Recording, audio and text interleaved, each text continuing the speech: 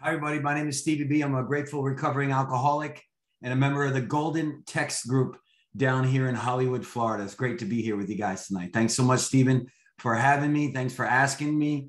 And anytime I'm being asked to speak in Alcoholics Anonymous, it's a great honor. It's a great pleasure. I owe so much to the program of Alcoholics Anonymous. Zoom is a different type of format for us. So I'm going to do the very, very best I can. And I'm excited to be here. I mean, there's 100 and there's like almost 200 people here that I haven't met, which is rare. And you look like a fine looking bunch of alcoholics, recovering alcoholics.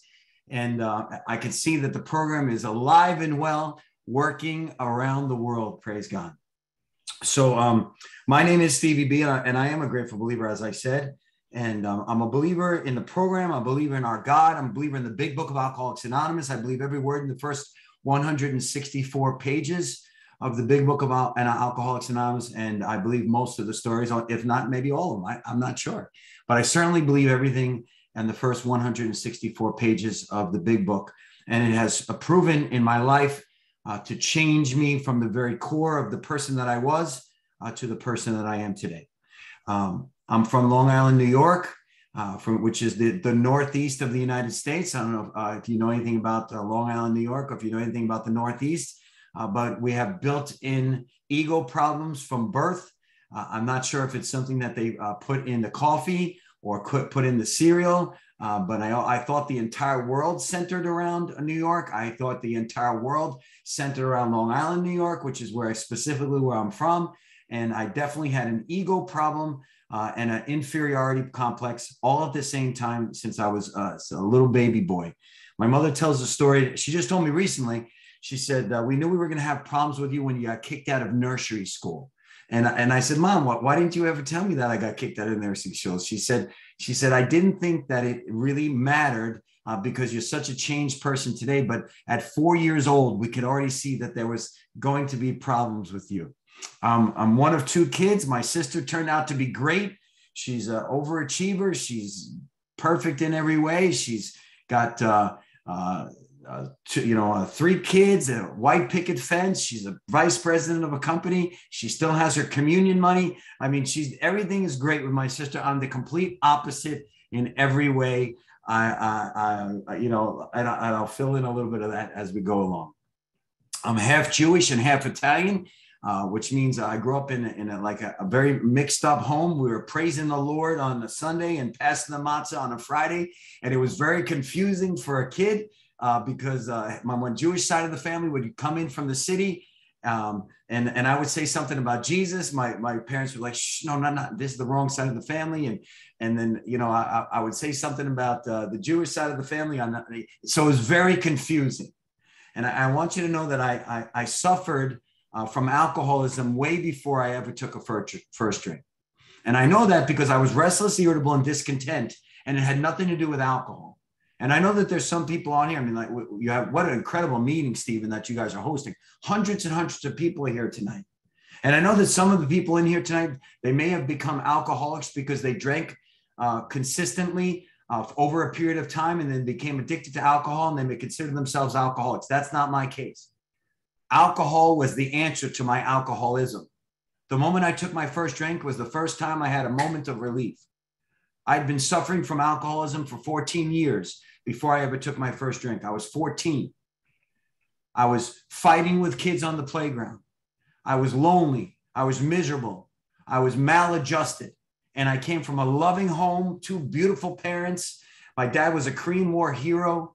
My mom was a overachiever in every way. She was one of the first women chiropractors in the entire state of New York. She's one of 12 original women chiropractors in the entire state of New York. So I came from a great family. Love was shown in my family. They told me they loved me and I couldn't feel it. They told me I fit in, they wanted me, and I didn't believe them. I was always seeking for love in all the wrong places. And one of the things that I did in the beginning, before I found alcohol and drugs, I just want to let you know that I'm a real alcoholic, but I'm not a pure alcoholic. Now, of course, out of respect from this meeting and just seeing the bow tie that Stephen is wearing, I'm not going to get into any type of drugs story in my story tonight out of respect for Alcoholics Anonymous. But if I say somehow in my story that I rolled myself up in a carpet or I was peeping out of a window for 3 days, obviously it was not because of scotch. So that wouldn't make any sense, and I wouldn't be authentic. So I just want to tell you, I'm a real alcoholic. I'm just not a pure alcoholic. I was 9 years old when I found out that I was adopted by my dad. I didn't know that my birth father had died. And my parents, it was their 8th anniversary and I was turning 9.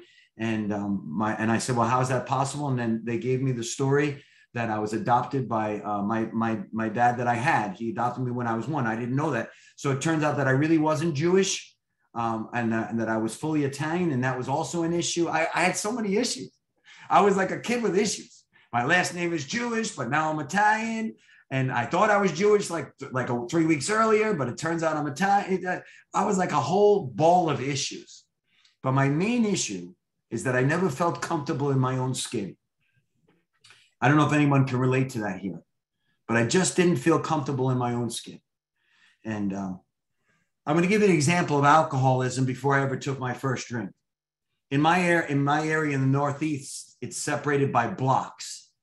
And on my block, the kids that had the most juice, the most power, they had big brothers. So there was the Mundingers and the Wagamans and the Cohens and the Woolies. They all had big brothers. As a matter of fact, there was 3 of them. In every family, there was 3 big brothers. And in my family, I had a little chubby sister. And I didn't have a big brother. And I felt the reason I didn't get any juice and I didn't get any respect in my neighborhood is because I didn't have big brothers. So I always wanted to have a big brother. And I also felt part of the problem why I didn't fit in is because I had no representation at the playground. You know, I was always trying to figure out ways of, why am I feeling so restless, irritable? Well, I don't have a big brother. Why am I feeling so restless, irritable, and discontent? Well, because I'm half Jewish, half Italian. Why am I feeling so restless? I was always putting something on it, not knowing, of course, that I had a spiritual malady.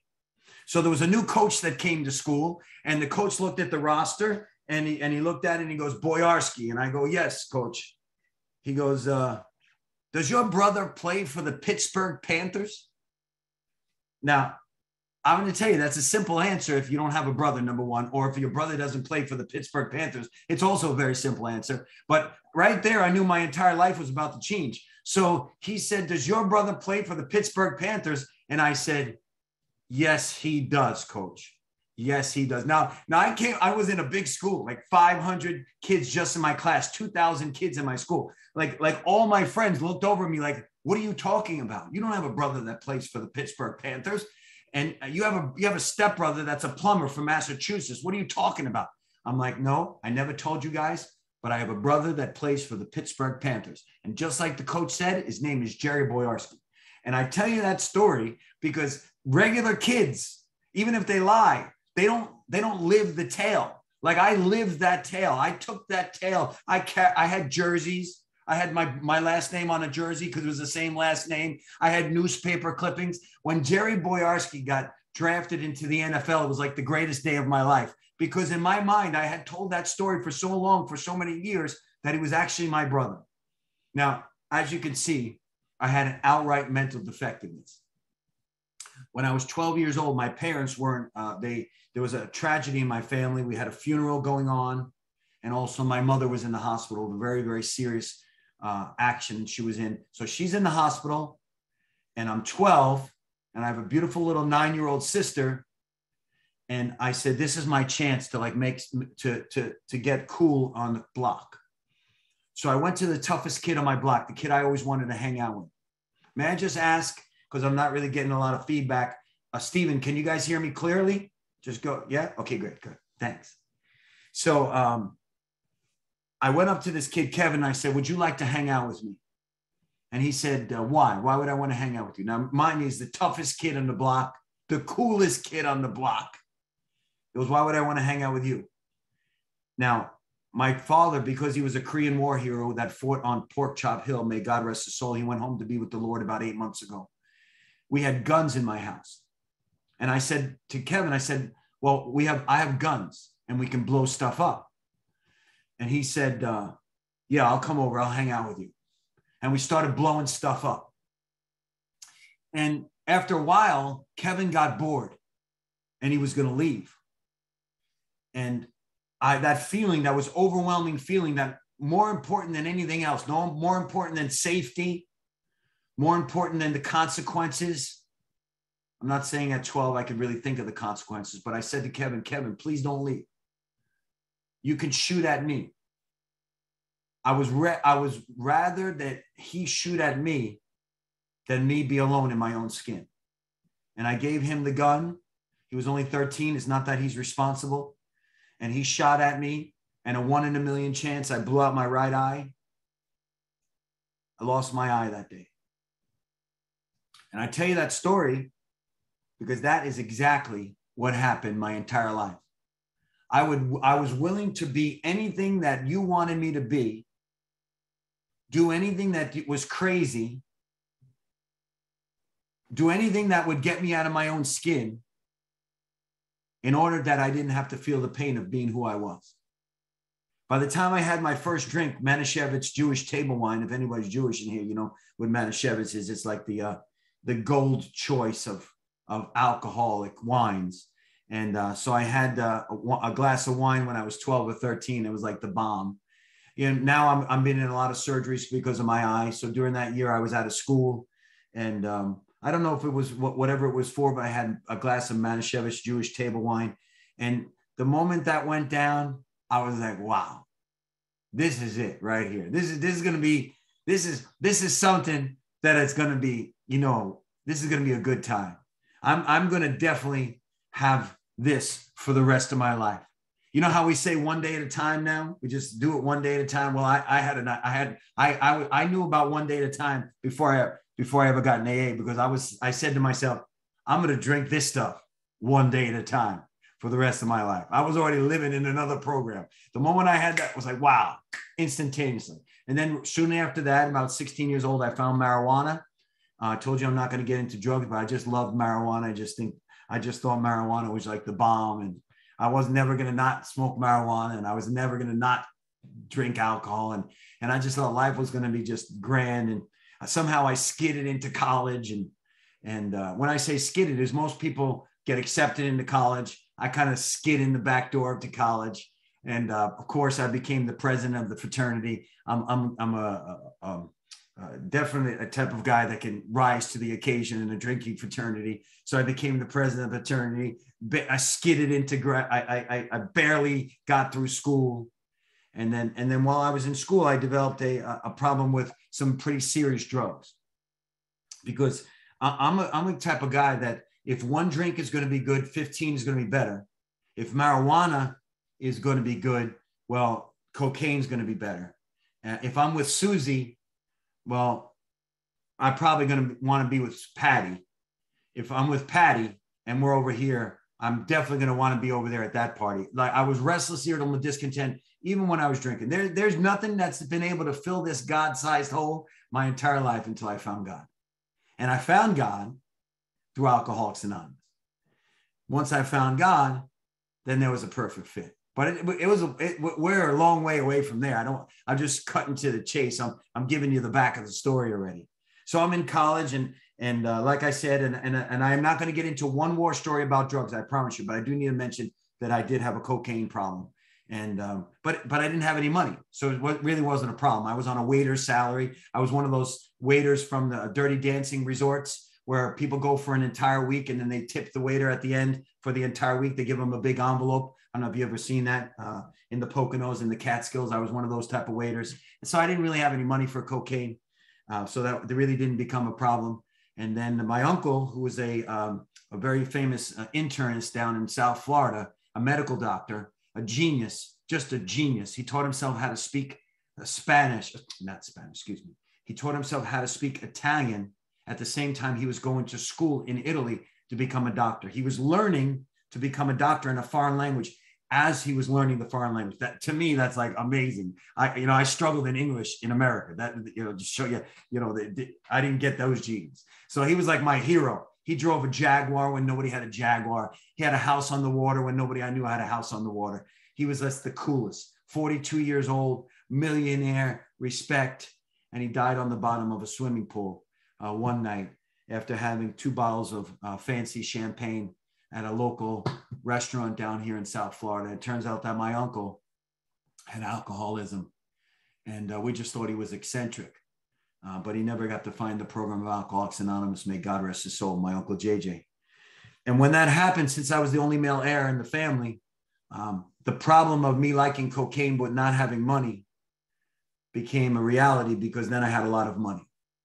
So here I am, a senior in college, and I inherited my uncle's money. And then you do the math. I'm not going to do any of those stories, but I'm telling you, it got bad real fast.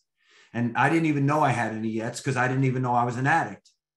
But everything got increasingly bad real fast. I'm looking at some of you guys, most of you in this page have definitely lived through the 80s. So you remember the 80s. And even if you were only an alcoholic, and I don't mean only an alcoholic, but even if you're a pure alcoholic, and I'm looking at some of you, you guys look like pure alcoholics, some of you guys. You know what was going on in the 80s. You saw the movies. You saw the movie New Jack City. You heard about Scarface. Well, I was involved in all of that. And it got bad real fast. Real fast. And I'm like this half Jewish, half Italian kid from Long Island. I didn't know anything from any of this, but all of a sudden I'm being around machine guns and all this kind of stuff, and life got bad fast. I eventually ran out of money, and I went home and I told my parents. And, back 35 years ago, it wasn't very common, at least where I was from in Long Island, to go to treatment. We didn't know anyone that went to treatment. What I mean by drug treatment, we didn't know anybody. But one of our cousins actually went to a place in the middle of Minnesota called Hazelden. And we called them, and my parents said, listen, Stevie's got a drug problem, and what should we do? And he said that they had some success with a program called treatment, and that if we sent them away to treatment, then they would send us back a clean kid. And I was in my senior year of college. When I say senior year, I was going to fail out. So it was good. I bowed out. I left with medical leave. And I went home, and my mother put in a VHS tape of a movie called Clean and Sober with Michael Keaton. And she said, you're going to go and you're going to get clean and sober. Watch this tape.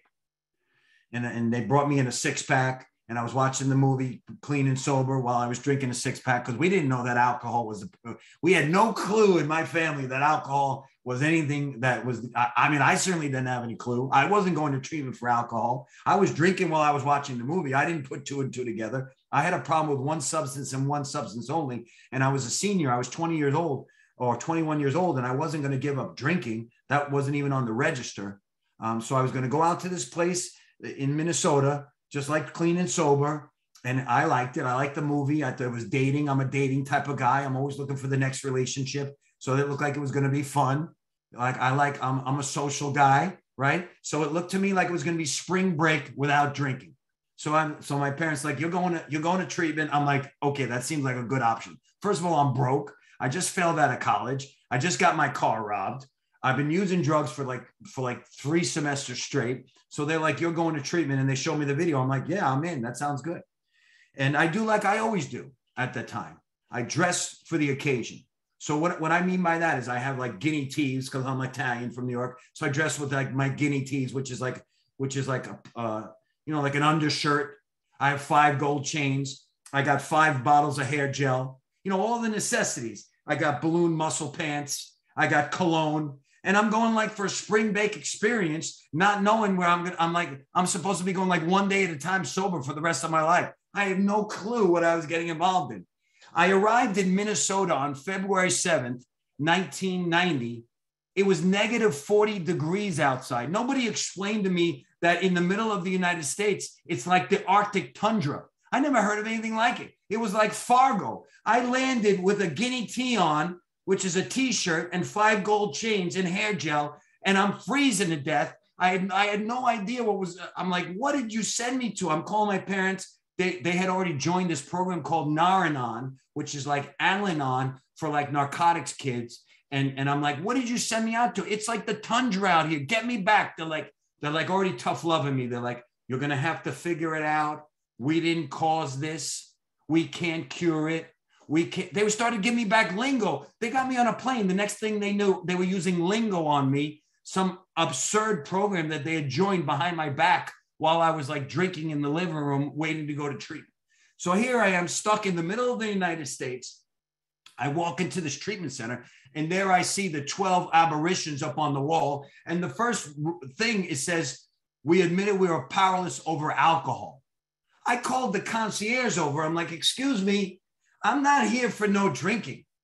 I'm here for one substance and one substance only. I'm going to go back to college next semester. There's no way that I'm going to not drink, and I'm not going to admit that I'm powerless over alcohol. I didn't even really start my drinking yet. So what kind of nonsense is this? I got a check here for $35,000 from my dad. I'm expecting some good treatment here. And in 30 days, I need to go back and finish my life.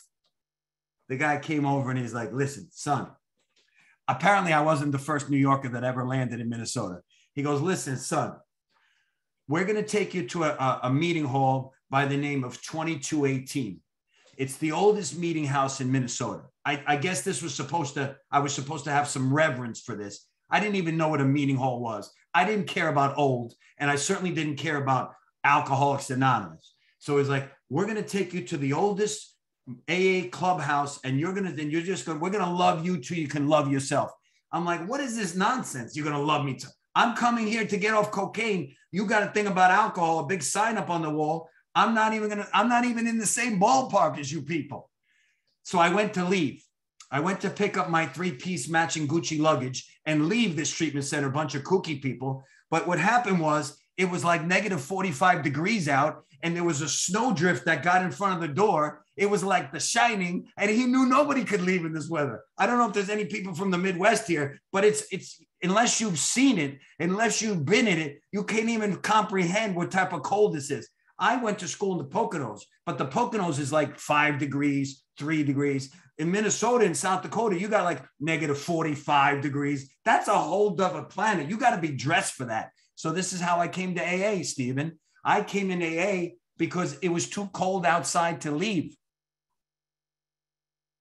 I tell people the story, and they're like, why do you tell people that story? This is why I tell you the story.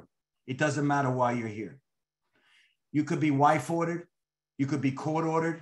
You could be husband ordered. You could be job ordered. I came to Alcoholics Anonymous because I was willfully underdressed, and it was freezing outside, and I had no place to go, and it still worked. They told me, just stay until spring when it thaws out, and then you can go back to where you're from, and we'll gladly refund your misery. I'm like, fine, I'll stay here. First of all, I have no clothes to leave, so I definitely did not pack correctly for Minnesota, so I'm going to stay until it gets warmer. And that's what happened. I stayed until it got warmer. And then I met a guy by the name of Raymond Myers from New York, also a Jewish guy from New York. And he became my sponsor. He started taking me around to meetings of Alcoholics Anonymous. And one of the most beautiful things of this program, if you're new or just coming back, is that they really mean it. They're going to love you until you can love yourself. And I'm going to tell you something. I was totally unlovable. You know, I want you to think about a pit bull with my cousin Vinny. I want you to take my cousin Vinny and wrap it in a pit bull. That's what I was. I was like this Italian wise guy, gangster wannabe that had all the answers. And these old timers like scooped me up and they loved on me and they took me to meetings. And because I was so blessed to be out in Minnesota, I got to hear this speaker by the name of Clancy I that most of us know. And that was like the first time, may God rest his soul, that was the first time when I heard Clancy that I could actually laugh at myself. I'm like, wow, you know, maybe I know that my life almost ended due to drugs, but maybe I don't have to take myself so seriously. Maybe this is actually going to work out. Maybe this bunch of older people that are obviously crazy, you know, maybe this is actually going to work out. And I found I relapsed out there in Minnesota. I had 18 months of sobriety, but I didn't work any of the steps. I just thought you go to treatment and then you stay sober the rest of your life. They didn't talk about relapse. I didn't think relapse was ever going to be part of my situation. I thought once you go through the 30-day process, that's it. You're in. You bought your membership and you're in. You're in for life. I didn't realize there was going to have to be a lot of work, and there was going to have to be steps, and it was going to be service, and there was going to be surrender, and there's going to be prayer, and then there's going to be meetings, and there's going to be commitment, and there's going to be a daily routine, and there's going to be a meditation routine. I didn't really get the whole, it was going to be that serious of a deal. So I kind of did a lot of surface stuff. I did a lot of dating. And I got about 18 months of sobriety. And then I went back to my original. Somebody said to me in Minnesota, they said, I heard you used to have a problem with drugs. And I said, I did, but now I'm in AA. And they said, well, would you like to get high? And I said, yes. That's how much defense I had after the first drug or drink, because I really didn't do the work. I had 18 months, but if you're new in here, I just want to tell you, you got to have to do the work, because if you park a car in the garage, or you bring a car that's broken to a mechanic and you park a broken car in the garage for 18 months or 2 years or 3 years, and you don't do the work, and you go to get the car and you go to bring the car out of the garage, it's still broken. So I was really a broken car that didn't really do the work. I eventually got sober again through another treatment center, came down here to South Florida to be with my grandfather, JC, may God rest his soul. What an amazing man. And I called the intergroup AA hotline that night when I got down here to South Florida. And I met an amazing man by the name of Myron, who was my sponsor for 7 years. May God rest his soul. He just died with 45 years of sobriety. And he took me all around South Florida and showed me AA and showed me the goodness of AA and the people of AA. And it was just great. And for about 4 years, I was very grateful. I had 4 years of sobriety, and everything was going good. But once again, I got full of myself. The ego returned. I'm like 30, I'm like 28, and I got big muscles now, and I got a couple cars. And, the ego for me in step 6 and 7, if I'm not constantly working on giving my defects of character over to God, if I'm not asking him to remove them to remove the shortcomings, because of my natural tendency to think I'm all that in a cup of tea, my defects of character will kill me. And I didn't really see that step 6 and 7 was going to be the answer to all my problems. I really didn't see that. I was more like a step 3 and 11 type of guy, and with 12, which means I believed in God, and I was going to turn a little bit of my life over to God, and I was going to do a lot of 12-step work. And that did keep me clean and sober for 7 years, but I got much sicker. So let me get to what happened. I married this beautiful woman. We had a big AA wedding. People came in from all around the country, from Minnesota, from New York, California. It was beautiful. And I was all full of alcoholism, and I didn't know, because I hadn't had a drink for 6 years. I didn't realize that alcoholism doesn't care if you have 6 years of sobriety. As a matter of fact, alcoholism is excited that you have 6 years of sobriety, because if you're not working a program, it knows that before long, it's about to get you. And I was in my wedding, and I was all about me and cigar rollers and ice sculptures and famous singers and all the nonsense, all the big hoopla that I thought I was, all the big shenanigans that I thought I was. And ego was just taking over, and you couldn't give me feedback. And of course I drank, but the reason I drank is because I didn't believe I was powerless over alcohol. All the years in AA was 7.5 years in AA. I didn't think I was powerless over alcohol. I knew I was powerless over drugs, but I never was able to admit to my innermost self that alcohol was a drug. Listen how crazy that is. I'm in AA all these years, and I'm saying, my name is Stevie B and I'm an alcoholic, but I didn't believe it. I was really thinking like the only way I can keep my membership is to say I'm an alcoholic, but I'm really not an alcoholic. I'm like a drug addict that happens to like Alcoholics Anonymous and likes the big book.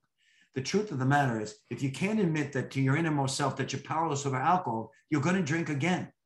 And before long, which was 7 years later, I drank again. And during those 7 years, I did things, during that relapse, which was 1.5 years, I did things that I'm not going to get into in this story, but it was horrible. All the yets, my beautiful new wife that I just married, had to see terrible things. I did terrible things in my community. I got arrested. I had a 6 felony car crash, which means I got 6 felonies in one night, which, for a guy that never had any felonies, 6 felonies in one night, that's kind of like an overachiever. So everything got really, really bad. And of course I had to crawl back into Alcoholics Anonymous and say that you're right. But here's the thing, Stephen.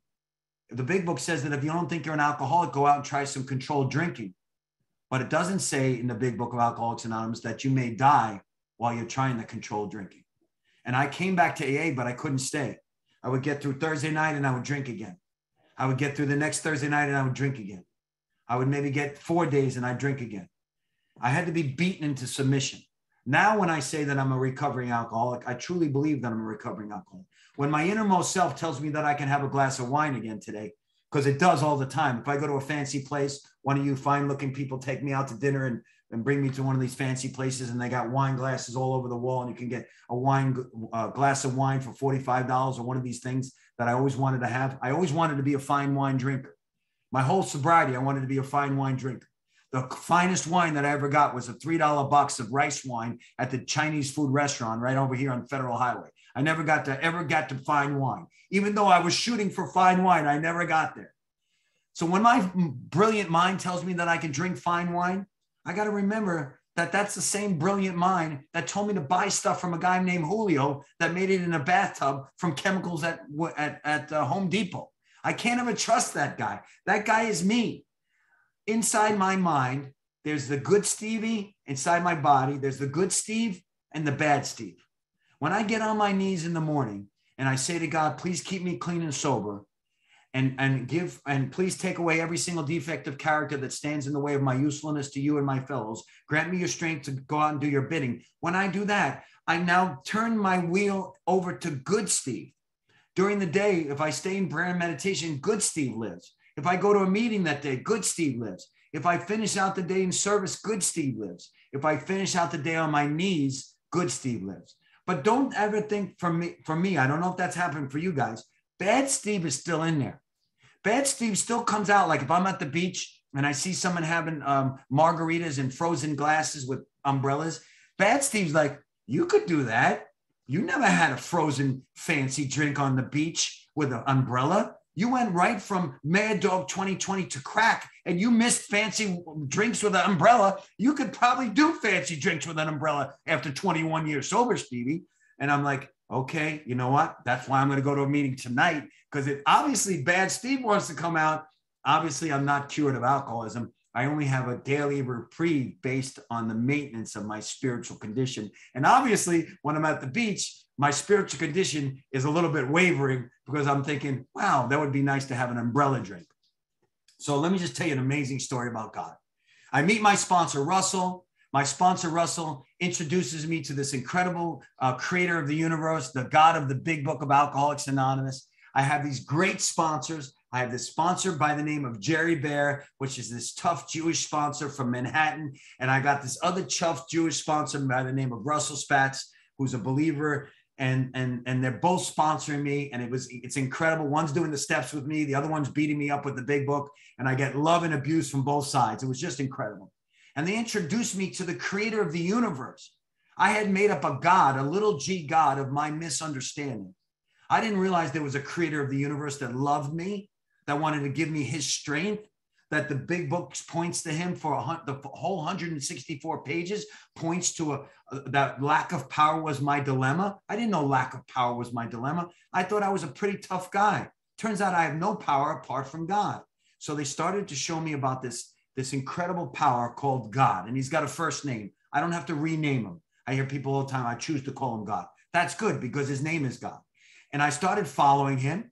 And I did a third step prayer, and I turned my life and my will over to the care of God, and everything was going great. I got about 9 years sober. My wife remarries me back. I'm in the big bed. I start a program called JC's Recovery House and Center that Giselle knows about. She spoke there, helped us open up the whole thing. And it's a faith-based recovery house. I always wanted to have a faith-based recovery house. And so everything's going good. My life is on fire, and my wife and I go to have a baby.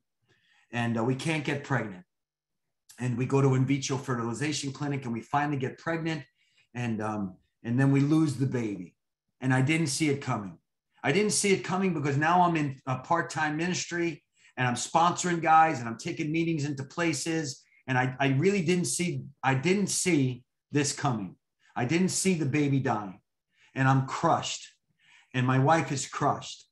And I call a guy by the name of Ernie Richardson, and he says, pray for the acceptance of God's will.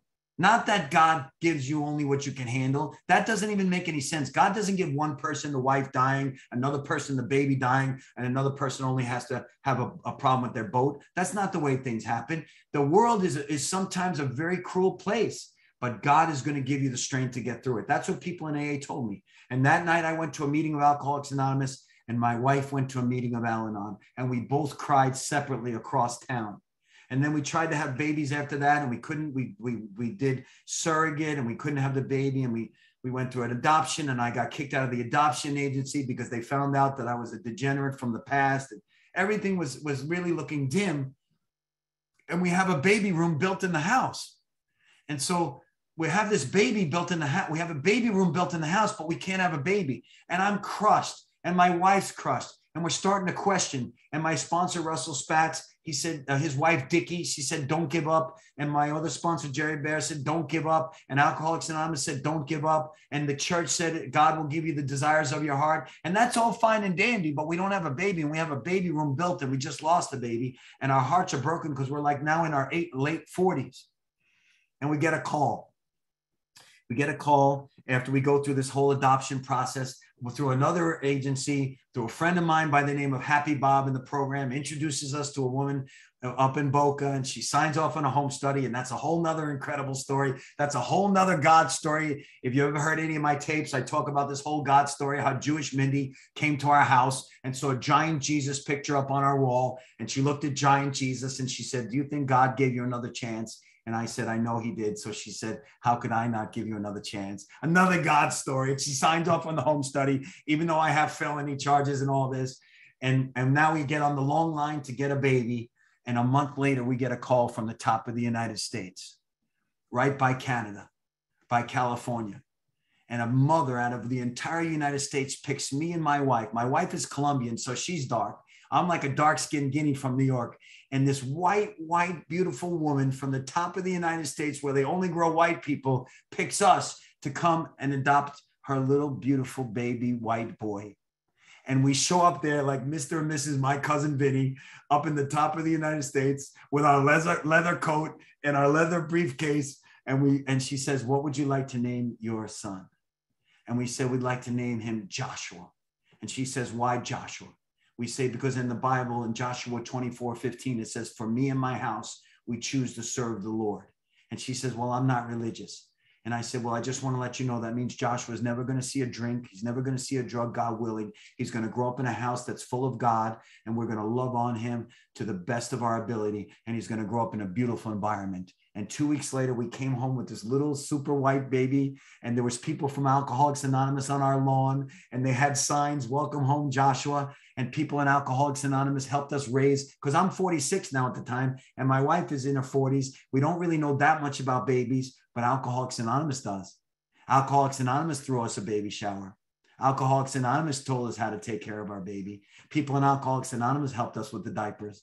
People in Alcoholics Anonymous let us bring our noisy baby into meetings, because I'm a guy that goes to 7 meetings a week. So what am I going to do with the baby? The baby's got to come to meetings with us. And so our baby grew up in Alcoholics Anonymous. Our baby grew up with God. Our baby grew up watching me speak around the country about him and talk about this adoption process. He turned, let me just tell you about how God puts a cherry, and then I'll turn it back over to you, Stephen. Let me just tell you how God puts cherries on the sundae all the time. See, every God story, God shows off in your God story, but you have to be willing to see where he's putting the cherries on top of the sundae. I keep using the word white, and you're probably like, why do you keep using the word white? Because our baby was like whiter than anyone in this area. We're in South Florida. You know, it's like my wife's Latin, I'm Italian, and our baby's like super white. And at 9 months, he springs out this beautiful red hair. I wish he'd come up from downstairs, but he's probably doing video games. He sprung out this beautiful red hair. And the reason I tell you that God puts a cherry on the sundae, because my son looks exactly like my mom. He's got the same color hair as my mom. He's got the same button nose as my mom. He's got the same freckles as my mom. He looks exactly like his grandma. When people see my wife, they do it all the time, by the way. They're like, how did he get the red hair? I don't see it. You know, we go, my mom. And they go, oh. See, God shows off with those little tiny extra cherries on the sundae, just to say, Steve, not only do I have plans to prosper you and not harm you, not only do I want you to stay sober the rest of your life, but I want you to have a relationship with me. You see, Stephen, I would have settled for 24 hours not using drugs or alcohol. I would have settled for the crouton. You know what I mean by the crouton? I would have settled like on a buffet where you have all your greatest foods. You have cracked crab, and you have lobster, and you have oysters on the half shell, and you have prime rib, you have rack of lamb, but you also have salad, and you also have croutons on a buffet. I would have settled for just the crouton, But God said, listen, I want to give you more. I don't want you to settle for a crouton. Yes, you're going to be sober. You're going to have that. Sober is great, but that's not all you're going to have. You're going to go out and you're going to help people. You're going to be selfless with your time. You're going to make time at 3 o'clock in the morning sometimes, and you're going to give your money away, and you're going to do things that don't make sense. But this is what you're going to get, Stevie. You're going to get a life beyond your wildest dreams. You're going to get an 11-year-old that you just went to Universal Studios with a couple of days ago. And on Father's Day, which was 2 days ago, which I would have never been a father. I would have never had been a father, and I had just lost my father a couple months ago. And on this Father's Day, when I was sitting on rides at Universal Studios with my son, and I said, you want to go in the front row of this new roller coaster? And he says, yes, Daddy, I want to go on the roller coaster with you. I would have never had that. I would have settled for a crouton. I would have settled for 24 hours not drinking. God said, rest in me, clean house, trust me, and I'll give you a life beyond your wildest dreams. Thanks for letting me share.